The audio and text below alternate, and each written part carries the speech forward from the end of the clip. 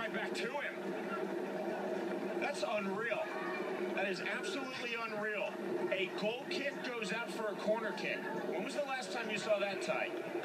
I've been commentating this sport since 1994. I've never seen that. No.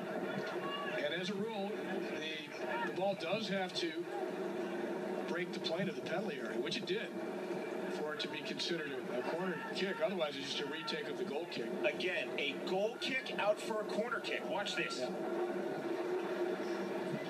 Yeah, nobody can stop it. Yeah. Incredible. So here's the ensuing